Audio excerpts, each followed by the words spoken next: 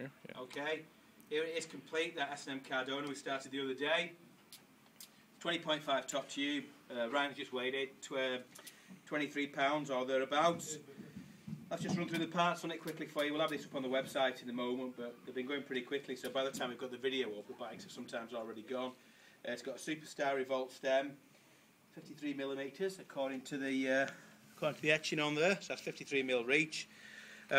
Illegal cranks, 48 splined, chrome Molly affair. It's got an FBM sprocket, KMC Z510HX chain, a clear unit brake with the clear pads, as you can see. It's got Colony wheels front and back. These are the contour rims as well.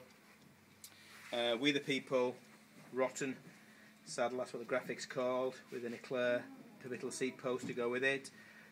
We put these plastic gusset pinhead pedals on it, which have got the coloured pins and the colour spindle, which look quite trick.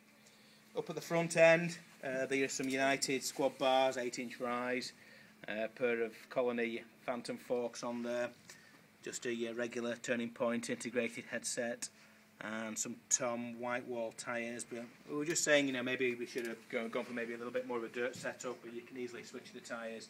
The rest of the parts are all good to go. It's got a Dirty Harry lever on it and a pair of Colony Mountain Joy grips. So there you go. That's an S&M custom Cardona.